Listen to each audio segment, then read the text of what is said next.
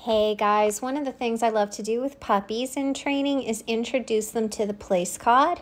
So when I introduce this with puppies, I make it into a fun little game. So I'm using, of course, her food to encourage her to learn new things and focus on the tasks. And what we're doing is a little recall, place, down, reward, reward, reward, and then break.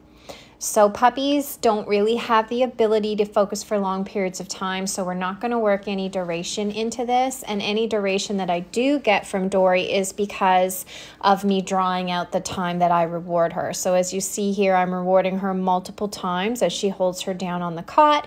And then after a certain amount of rewards, I say break, toss the food, release her to go get the food.